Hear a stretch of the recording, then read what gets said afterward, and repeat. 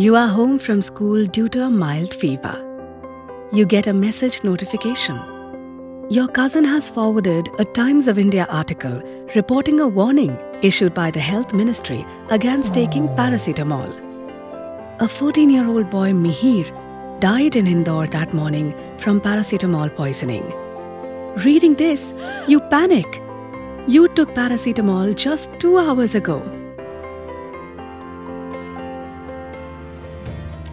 Pause. Let's dig deeper. Is the message even real? Step 1. Check the source. A double arrow on the top left. This means it's been forwarded many times. That's suspicious. Check the website URL. Is it really the Times of India? No. Any reporter? No. So, the source is odd. Step 2. Content check. Read beyond the headline. The details seem a little vague, don't they? No quotes and several spelling and grammar errors.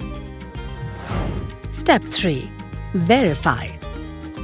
Is there any warning on the ministry's website or their social media? No. Search online using keywords to track coverage. Nothing.